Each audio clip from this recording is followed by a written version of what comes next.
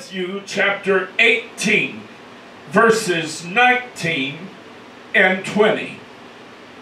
My message has a strange title today. I've set it up kind of like an algebra formula. 1 F in parentheses plus 1 F in parentheses equals AP. 1F plus 1F equals AP. We're going to look at a little spiritual algebra today. Amen. Matthew chapter 18, verses 19 and 20. And the Word of God today reads from the King James text.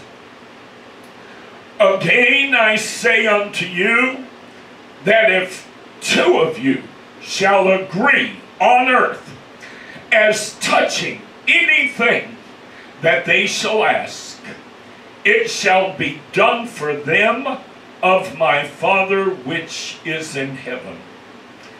For where 2 or 3 are gathered together in my name, there am I in the midst of them. Amen. That's all we're reading today for our primary text.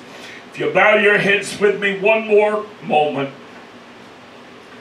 King Jesus, Savior of lost mankind, lover of men's souls, wonderful Counselor, the mighty God, the everlasting Father. We thank you, Lord, for the Word of God. We thank you, Lord, for the preaching of the Word of God. Lord, it is in the preaching of the Word of God where faith is built and established and disseminated throughout the church. For the Word of God declares faith cometh by hearing, and hearing by the Word of God. Help us, O God, today to preach this message you've laid upon my heart in a manner, Lord, that will bring glory to your name, that will strengthen your church, that will encourage your people, and inspire us, O God, to higher heights and deeper depths in you than we have ever before known. King Jesus, bless the ears, the heart, the hearing of every individual that would see and hear this message online by reason of the internet. Let the anointing today, O God, flow like a mighty river. Let it work as a mighty hammer that breaks the rock in pieces. O God, let hardened hearts today be softened. Let minds that are sold out to wrong thinking today, O God, be delivered. And let them establish this our right thinking, that we all together as the people of God might experience the fullness of your blessing in our lives. We ask all this in none other than Jesus' wonderful name. Praise God. Amen and amen. Praise the name of the Lord. 1F plus 1F equals AP. We're looking at some spiritual algebra today. One person with faith plus one person with faith equals answered prayer. Hallelujah. One person with faith plus one person with faith. Notice it's not 1 plus 1 equals AP. It's not just about getting 2 people together, but the Word of God said if 2 will agree as touching any one thing, if you can get 2 people to agree, now listen carefully to me now, because a lot of preachers aren't going to tell you all this today. If 2 believers can agree, one, that what you would ask of God is the will of God. Oh my goodness. Well, brother, when somebody asks me to help them pray about something, I just pray about it blindly. I just immediately pray with them. I don't. I get prayer requests all of the time online from people. Oh, please pray that John Freder will finally look at me and fall in love with me. Honey, this is the church. This is not witchcraft. We're Christians. We are not practitioners of the occult. This thing isn't about God brainwashing people and God forcing people to do what you want done. How do you know that person's even the will of God for you? I had a lady in our church a few years back. Boy, howdy, I'll tell you what. She was in a lousy, terrible, horrible relationship. It was a mess. She was constantly coming to me, griping and groaning about this person she was in a relationship with. You remember, Booby? Oh, but it's God's will that we be together. I know, and oh, if I heard her say that once, I heard her say it 1,000. But I know it's God's will that we be together. I know it's God's will. I know it's God's will. Until it wasn't. Then the preacher had to rent a U-Haul and help her move out of that bad situation. It wasn't a week later. She had found somebody else, and I tell them the truth. And within 2 weeks, she's wearing a ring, and they're claiming to be all engaged, and she's telling me how they're planning on moving in together, and I'm looking at her, and my head is swimming. I'm saying, you've got to be out of your bloody mind. You were just in a terrible situation, a very messed up situation. You were convinced beyond the reasonable doubt. You spent more of your time trying to convince me and anybody else who would listen to you that that was the will of God for you. You got out of that, and you're no sooner out of that than you're into another mess, and you're claiming it's God's will, and you know it's God, and blah, blah, blah, and there's trouble on the horizon. And then she asked me, oh, Pastor, do you think it's a good idea if so-and-so and I move in together? We were at a church function, a fellowship function. And I guess she figured she had me cornered because we were in a public place. And surely the pastor's not going to speak his mind and embarrass me in a public place with all these other saints from the church being around. Well, I'm not trying to embarrass anybody. But honey, I'm going to tell you a little secret. If you think you're going to back this boy into a corner so that I won't speak my mind, you don't know me very well. And so I said, you know what? You really don't want me to answer that question. I said, let's just leave it alone. You don't want... I tried, didn't I? I tried. I said, don't ask me that question and I won't give you an answer and everything will be well with the world. Oh no, I really want to know. And boy, she just kept pushing. And she kept pushing. So finally I said, okay, you want to know the answer? I do not think it's a good idea.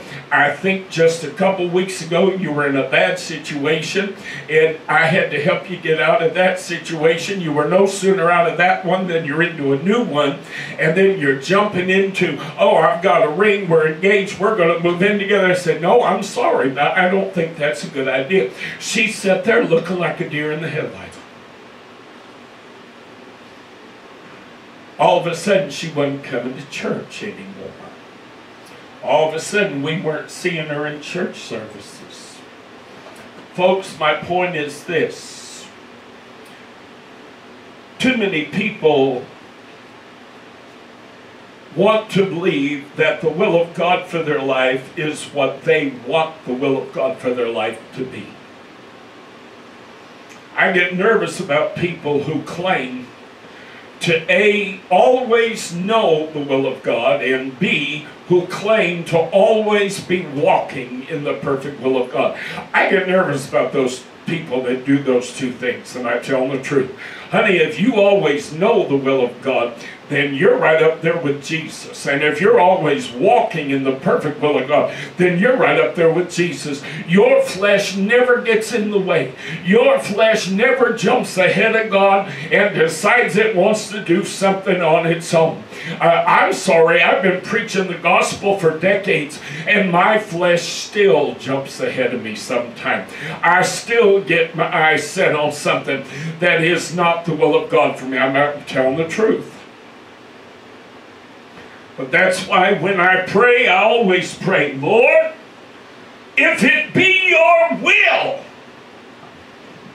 Why would you pray that way, Pastor? Isn't prayer supposed to be about convincing God to do things your way? No. Prayer is supposed to be about helping you to align yourself with God's way. That's what prayer is supposed to be about. Oh, really? Where in Scripture does it say that? Oh, well, I'll tell you what. It says it when Jesus said, by the way, when you pray, here's how you pray. Our Father, which art in heaven, hallowed be thy name. Thy kingdom come. Oh, I'm not praying for a Mercedes. I'm not praying for a Rolls. I'm not praying for a Bentley. I'm praying for the kingdom of God. I'm praying for lost souls. I'm praying for the backslidden. I'm praying for the end of this age so that the fullness of God's kingdom can be realized. That's what I'm praying for. But what are the next words? Thy will be done.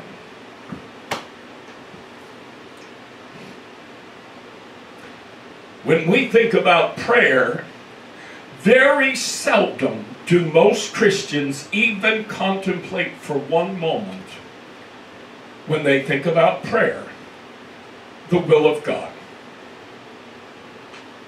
Very few believers even contemplate that. But the Word of God said, where two of you agree is touching any one thing.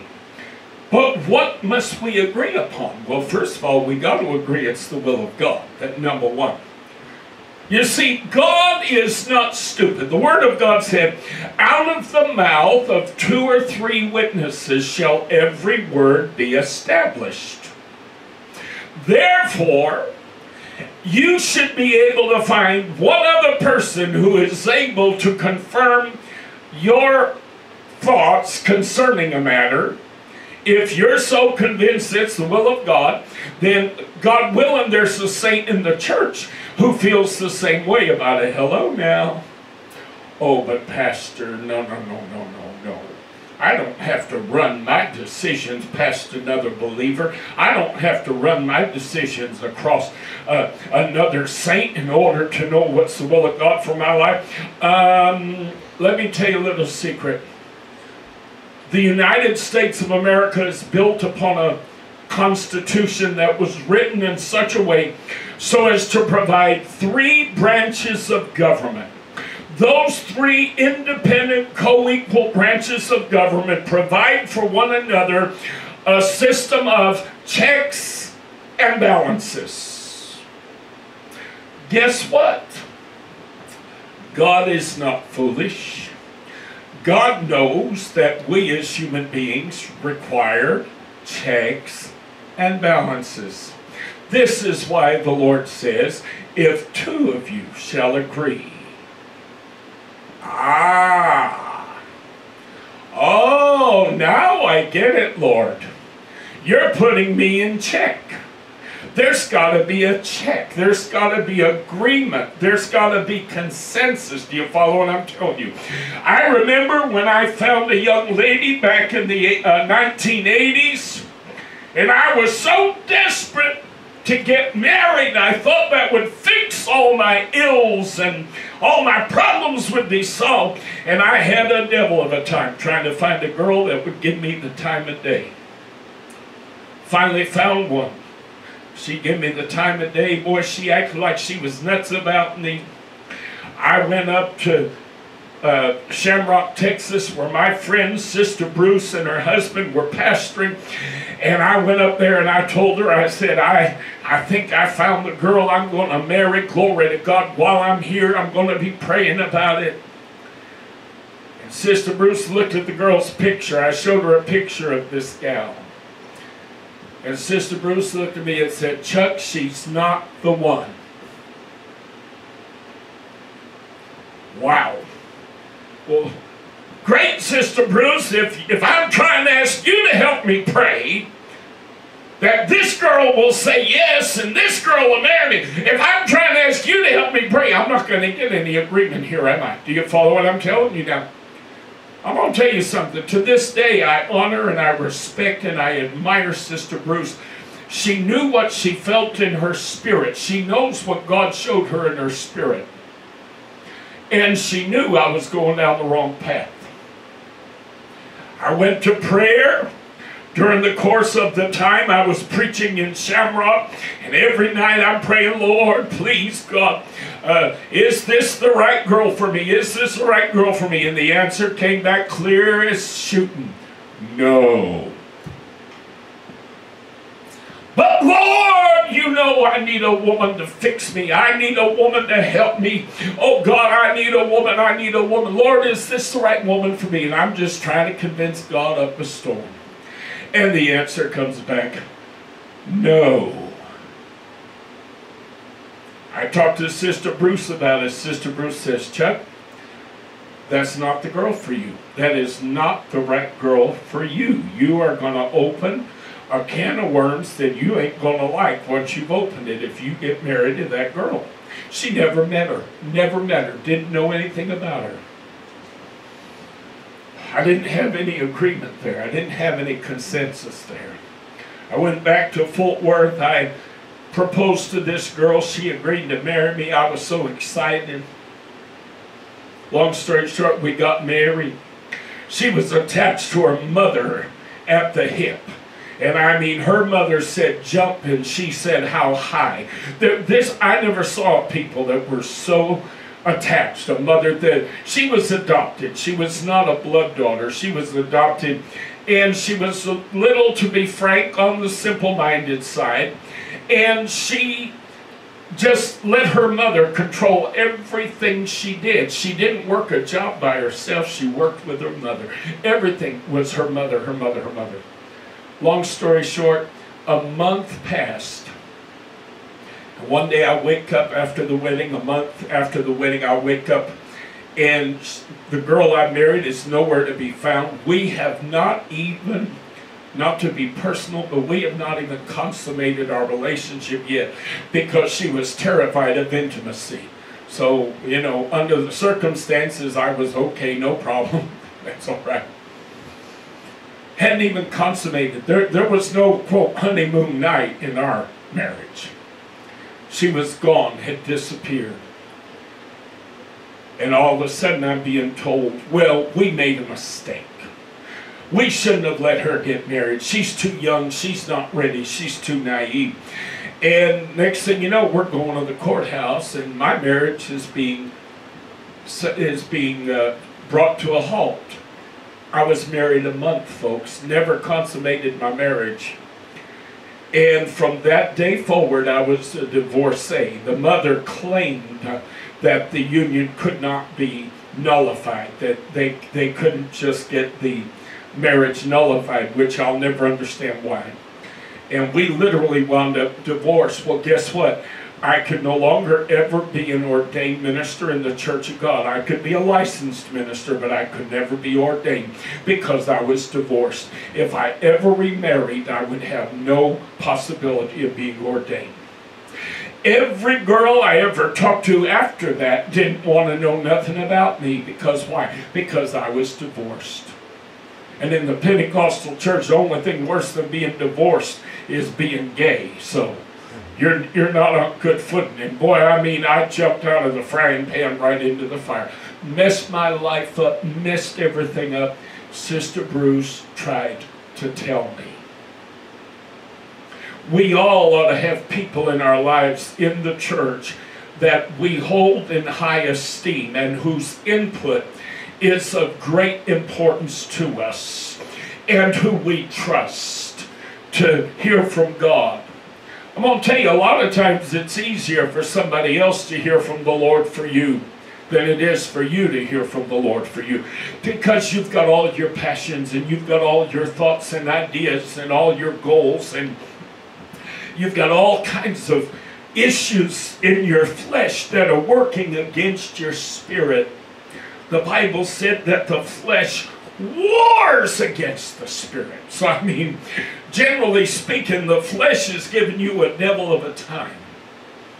And a lot of times, your friends in the faith, you know, your mother in Zion, as we used to call an older person, an older woman in the church, who'd kind of take you under her arm and spiritually nurture you. We'd call them mothers in Zion, or our father in Zion, you know, a man who would take you under his wing. But you'll have somebody that you trust and that you go to them, and when you need prayer and when you need God to help you understand His will for your life, there's somebody you really trust and admire and appreciate, and you know they can hear from God on your behalf. We all ought to have that. That's part of the reason why you can't make it without the church, and the church can't make it without you. If you think living out there watching church online and watching church on television affords you all the benefits of being part of the fellowship of God's kingdom, you are so diluted. You are so foolish to believe such trash. No, you need the church. You need to have people. Now, not everybody in the church, you don't look at everybody in the church the same way.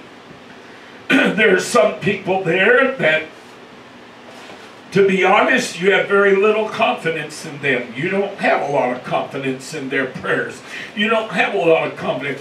Either they're worldly, or they're carnally minded, or they're distracted, or maybe they're just young in the faith and they haven't really established themselves.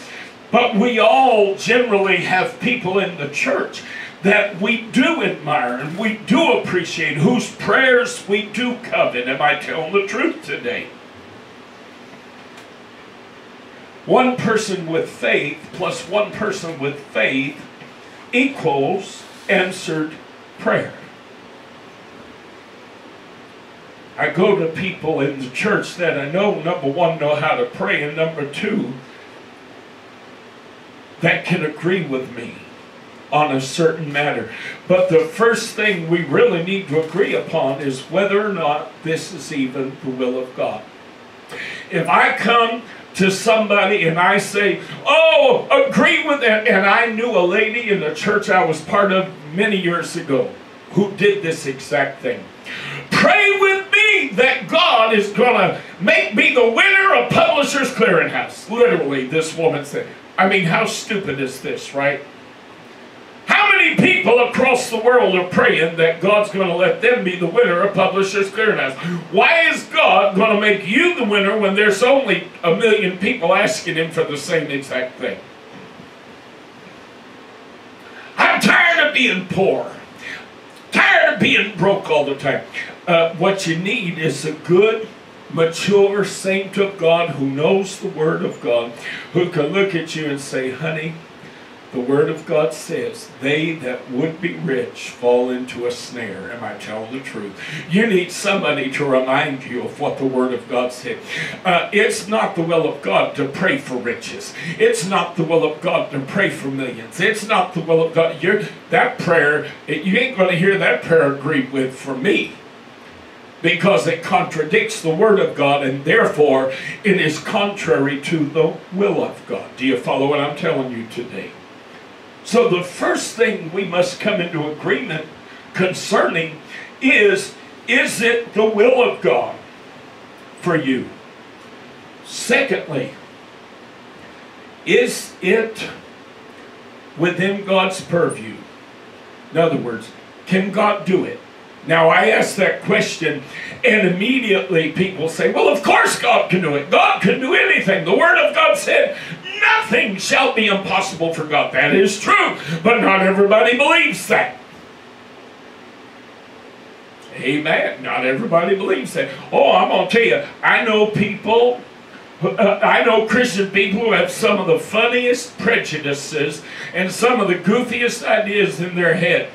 I know Christian people who believe God can heal cancer, God can heal this, God can heal that, God can heal everything there is to heal. But let a gay person come in and say they've got AIDS, and guess what? All of a sudden, God is no longer in the healing business. Their prejudice jumps in the way.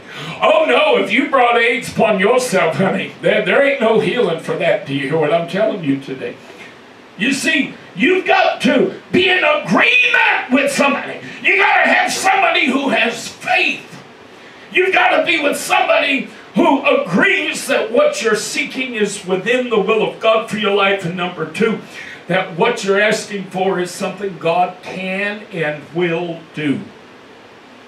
Not everybody you talk to is going to believe that. I remember one time being so heartbroken. Man, I struggled and struggled as a young preacher. I was single. I just knew if I could find a wife that was going to fix me, and all the issues I was struggling with and all the issues I was wrestling with were going to be solved and fixed. And oh, I just knew if I could find a wife. And I went to this one lady in the church who was, the most spiritual woman in the Riverside Church of God. I mean to tell you, she was right up there with Jesus. She was just high hair, holiness, long sleeve, long dresses. Oh, sister so, I'm not going to name her name, but sister so-and-so, bless God. And I loved her and I loved her husband, but I always had a feeling she wasn't too keen on me. But you know, I felt, well, maybe that's just me, so I tried. One day I was so heartbroken and heartsick over being alone and lonely and just struggling. And I went to their home, and I knocked on their door, and she answered, and I was in tears. And I said, could you all help me pray, please? Could you please help me pray? I'm just praying that God will help me find the right woman for me, and that the Lord will help me. I said, I'm just struggling, and I really need you to help me pray. Oh, okay. And she and her husband, bless their hearts, went straight to their knees in their living room, and I joined them, and we started praying together, and they prayed with me. And when we were all done talking, this dear, sweet, kind, considerate sister said to me, well, you know, Chuck, what you need to do is just go out and get you a steady job and just, start making a good living and stuff, because that's what girls are looking for. That's what young ladies are impressed by, and blah, blah, blah. And she starts talking like this. And I thought to myself, the pastor had a grandson who was a preacher, and he wasn't too much older than me. There was a young man from Riverside Church who today is the general overseer of the Church of God. And he grew up in Riverside Church, God in Fort Worth. He was not that much older than me.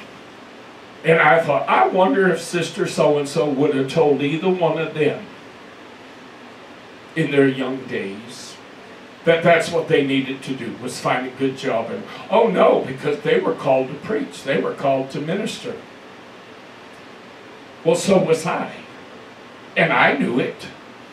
And I was trying to establish my ministry, and I was preaching. I had invitations all over the place to preach. I was constantly preaching at that point. And by then, my ministry had kind of gotten on a roll.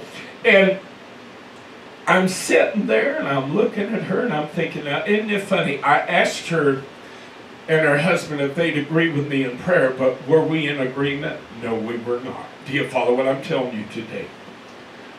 Oh no, she believed God could establish this young man's ministry and help him find a wife within ministry. She believed God could help this young man and establish him with a wife within ministry. Oh, but Chuck, no, he needs to go find a job somewhere. This woman literally was acting like there was no call on my life, that there was no ministry for me. Do you follow what I'm telling you? Folks, you better be careful who you ask to pray with you and to pray for you. Because just because they say, yes, I'll pray with you, does not mean they're in agreement with you. Do you follow what I'm telling you today? It does not mean that they believe what you're asking God for is within. And mind you, I was not asking the Lord, make this girl say, or make that one, no. I would just say and pray that the Lord will help me to find the right one. I couldn't even get her to agree with me on that. Modern Christianity has followed a very dangerous path today. Many have been led by false teachers and false prophets within the contemporary church to believe that Christianity, similar to the heretical Gnosticism of the 2nd century, is a faith of mysteries and secrets. They try to tell you that, oh, you know, there's a secret to God answering prayer. There's a secret to this. There's a secret to that. Oh, God revealed it. If I had a nickel for every time I saw a preacher on television come out with this baloney line, God's revealed to me the secret to answered prayer. You want to pray and be effective and have God answer your prayer? God showed me the secret to effective prayer. You're a liar from the pit of hell. There is no secret. There is no mystery to this. The Lord has told us, again I say unto you, that if 2 of you shall agree on earth as touching anything that they shall ask, it shall be done for them of my Father which is in heaven. There is no secret. There is no mystery. I don't need you to dig up some crazy scheme to help God answer my prayer, because God's sitting in heaven saying, I'm not going to answer your prayer until you discover this little hidden gem that I've tucked away somewhere. Folks, it doesn't work that way, and you'd better be careful of leaders who try to establish themselves as the disseminators of mysteries. They claim that God unveils gradually. He reveals gradually to his people, usually through these same false teachers, these same false prophets, these same organizations. But the truth is this: the Christian faith is a simple faith. Nothing about Christianity is difficult to understand or impossible to grasp, even by the lowliest and simplest minded of believers. The Bible said the way of truth so simple that a fool need not err therein. The Word of God says the way of truth literally is so simple that a simple-minded person can get it. It's not that hard to get. But see, we've had preachers and prophets and organizations, false prophets, who have complicated it and turned it into something it is not. And they've tried to suggest that God has all these secrets and all these mysteries that usually you need them to help uncover and reveal. One prevailing thought within the church is that there are secrets to prayer and prayer being answered. False prophets seize upon the rampant, listen to me children, they seize upon the rampant lack of faith within the church today to suggest that the reasons for unanswered prayer lie within the fact that you just haven't yet learned the secret. You just hadn't yet found this mystery. But we possess today through the Word of God certain promises. And those promises are very easily accessed and very easily realized. Our God has made nothing about serving Him and living for Him and walking with Him in the fullness of His blessing and His power. He has not made it complicated. He's kept it simple. In 2 Corinthians chapter 11 and verse 3, the Word of God says, "But I fear lest by any means, as the serpent beguiled Eve through his subtlety, so your minds should be corrupted from the simplicity that is in Christ." Doesn't sound to me like there's a bunch of mysteries. Doesn't sound to me like there's a bunch of secrets that God's hidden. And we're out there like a bunch of kids on Easter afternoon trying to hunt up eggs and find where God has hidden them. It doesn't sound to me like that's the case. No, the promises of God are simple and easy to understand. Matthew 17 verse 20. "And Jesus said unto them, Because of your unbelief, For verily I say unto you, if ye have faith as a grain of mustard seed, ye shall say unto this mountain, remove hence to yonder place, and it shall remove, and nothing shall be impossible unto you. Well, the Lord just answered two questions. He just answered, what will we not be able to accomplish if we have faith? Nothing. And what is the one thing that will prevent you from realizing those things that you're claiming to believe God for?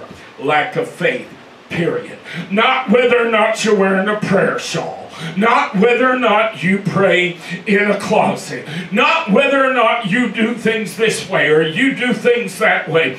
Or whether you pray these words or whether you read this prayer from the Word of God that someone in antiquity once prayed. No! There are no secrets. There are no mysteries. It's laid out bare for us. The Lord said there were things His disciples couldn't do, and He laid the blame right at unbelief. Said, Lord, why couldn't we do it? He said, because of your unbelief, period. He didn't say, well, you weren't wearing your prayer shawl. There's a whole movement in the charismatic church today where people are running around believing that God answers prayer better if you wear a prayer shawl, like the Jews did in olden times. If you pull what amounts to a scarf over your head, you know, as you pray. Folks, it's stupidity. And yet there are millions of Christians who follow after this. No, Jesus said it don't take a whole lot of faith to get things done. It takes very little to get things done. Therefore, if it takes very little faith to get major things done, then the only thing that prevents you from getting it done is what? The lack of faith. Period! End of story! Well, I guess that shuts down a lot of TV preachers with their great mysteries and their great revelations about what it takes to get prayer answered. What it takes is faith, is what it takes. And if you get faith working in agreement between two or more people, it's a done deal. As long as you can get them to agree, is this the will of God for me? Is it the will of God that I should be asking for such a thing, period? And is it within God's purview? Can God do it? And remember, I said, just because people know how to pray doesn't mean they necessarily believe that God is able or willing to do for you. They might believe God's willing to do that for them and never believe He's willing to do it for you. Do you understand what I'm telling you today? Luke 17, verse 6. The Word of God said, out of the mouth of 2 or 3 witnesses shall every word be established. And the Lord said, if ye have faith as a grain of mustard seed, ye might say unto this sycamore tree, be thou plucked up by the root, and be thou planted in the sea, and it should obey you. No, there's no great mystery as to how to achieve answered prayer. Answered prayer is simple. One person with faith plus one person with faith equals answered prayer. In James chapter 4 verses 2 and 3, the Word of God tells us, ye lust, meaning you desire, and have not. So you desire, but you do not possess. Ye kill and desire to have, and cannot obtain. Ye fight and war, yet ye have not. Why? Because ye ask not. One of the biggest reasons people don't see more miracles in their lives is, listen to me children, is because their lack of faith. It all boils down to lack of faith. Their lack of faith prevents them from asking. When I was a kid, I was terrified of my father. My father scared the life out of me. My mother will tell you. If she left the room, I jumped up and followed her out of the room. I was terrified to be in the same room with my father. He scared the life out of me. If I went to my mother and I said, Mom, I need lunch money this week at school, And my mother said, I don't have any money. Go ask your father. Guess what? I went to school that week and did not eat lunch. I'm not kidding, folks. God is my eternal witness.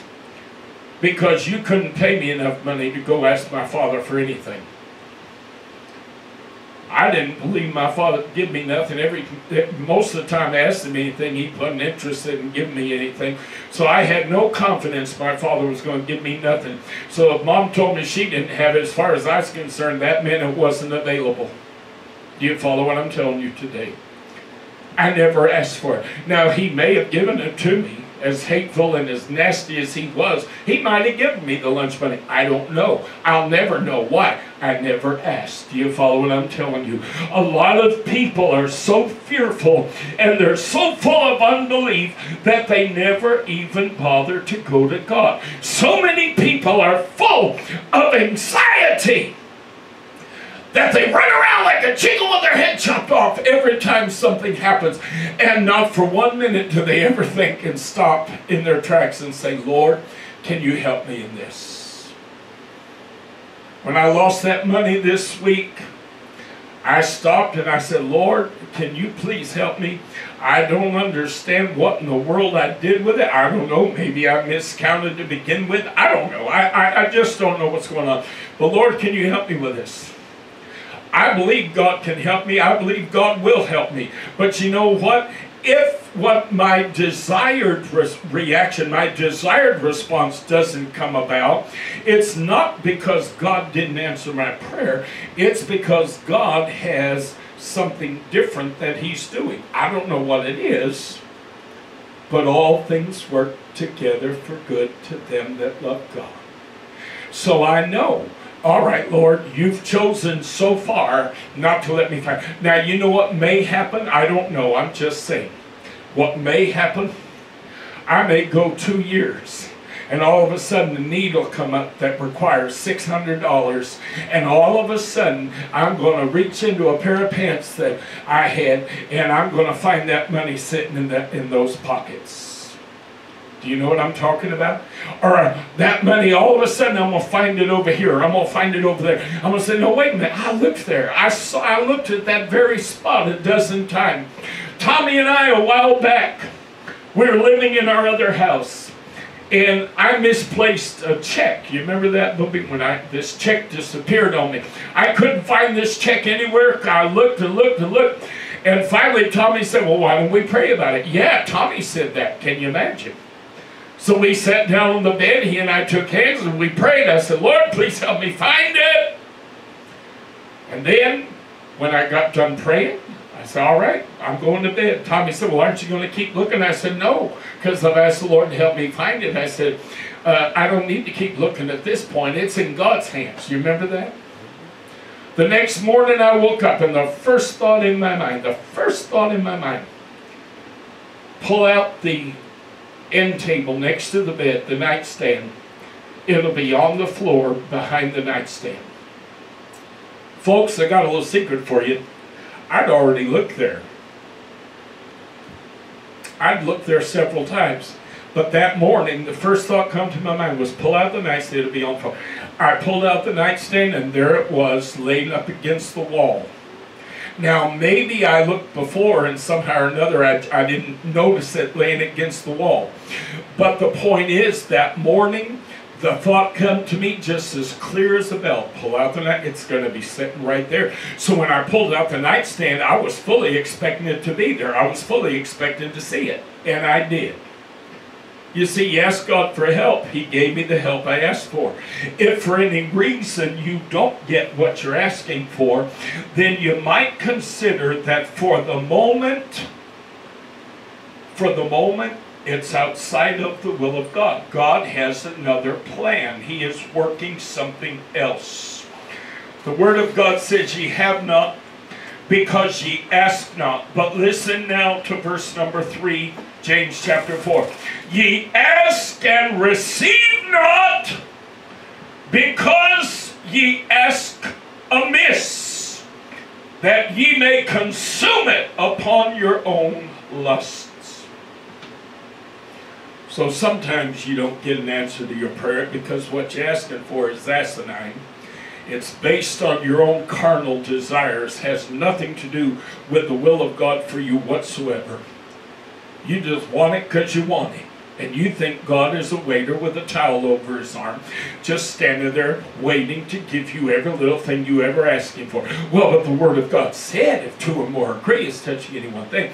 Well, the problem is, if you get two morons who are both asking for the same stupid thing, you ain't going to get it any faster than you will, oh my God, am I telling the truth, than if you have two spiritual people asking for the same thing. It's not going to make any difference. If you're asking amiss, you're still asking amiss. You better remember when it comes to prayer that the will of God is the most important element. In 1 John 5:13 through 15, almost done today. These things have I written unto you that believe on the name of the Son of God, that ye may know that ye have eternal life, and that ye may believe on the name of the Son of God. And this is the confidence that we have in him, that if we ask anything forwards according to his will, if we ask anything according to his will, he heareth us.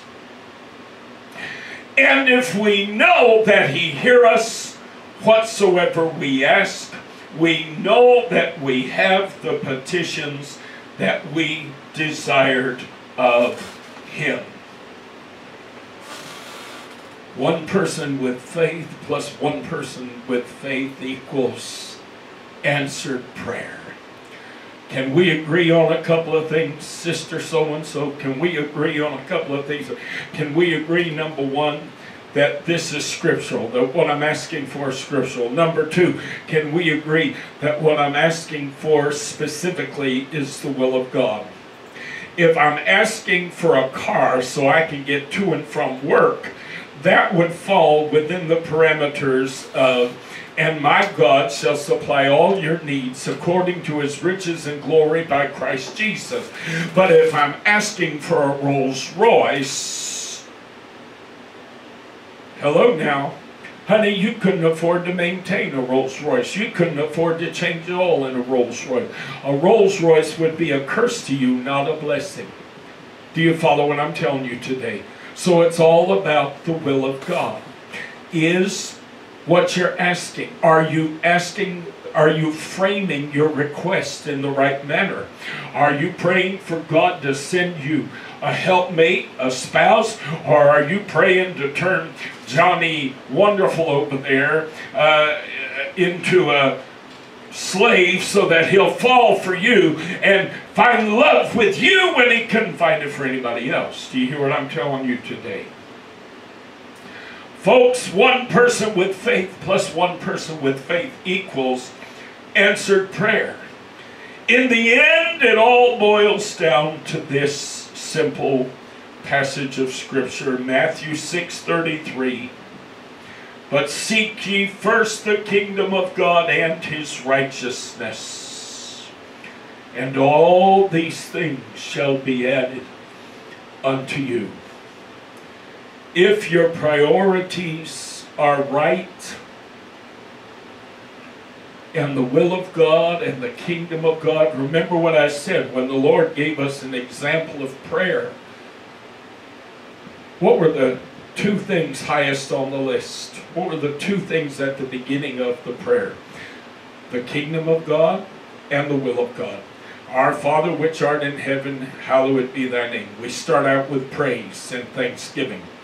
Thy kingdom come, thy will be done on earth as it is in heaven. So our prayer life ought to reflect the will of God, and it ought to first and foremost reflect a concern for the kingdom of God, and that includes how the kingdom of God manifests itself in our lives, which is what we call righteousness. Amen. Seek ye first the kingdom of God and his righteousness.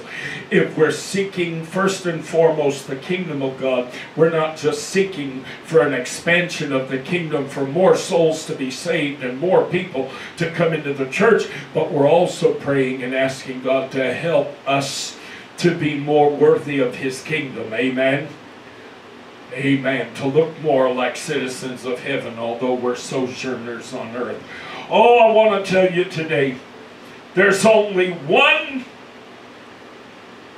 equation you ever need to know. There's only one formula that you ever need to understand when it comes to answered prayer. It's not complicated. It's not a mystery. It's not a secret. It's simple. The Lord has laid it out for us simply. One person with faith plus one person with faith equals answered prayer. Amen. Praise the name of the Lord. I actually today thought ahead a little bit, and I thought at the end of the service today I'd like for us to sing this chorus. And it speaks of the truth that I've just spoken of today. Amen. Let's sing this unto the Lord, and then we'll close with a word of prayer.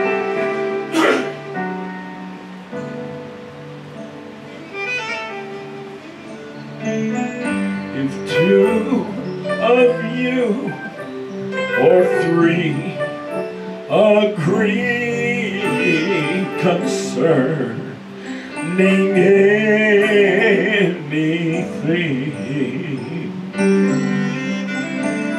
if you will come and ask as one in my name, it shall be done.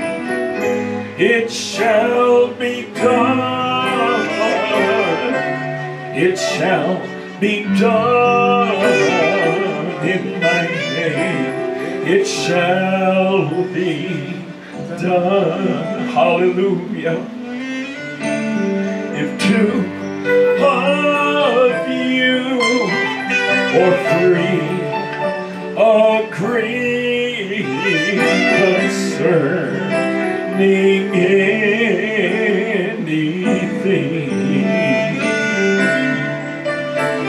if you will come and ask as one in my name, it shall be done. It shall be done. It shall be done in my name. It shall be done. It shall be done. It shall be done in my name. It shall be done. It shall be done. It shall be done in my name. It shall be done. If two of you or three agree concerning anything,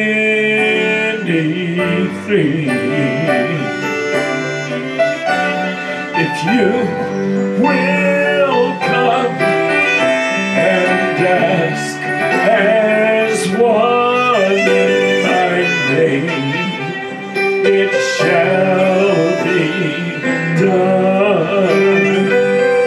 It shall be done. It shall be done in my name. It shall be done. It shall be done. It shall be done.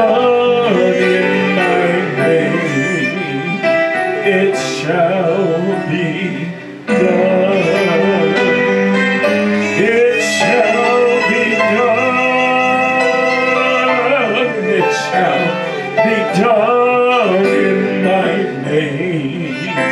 It shall be done in my name.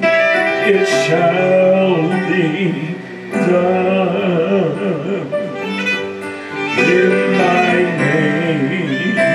It shall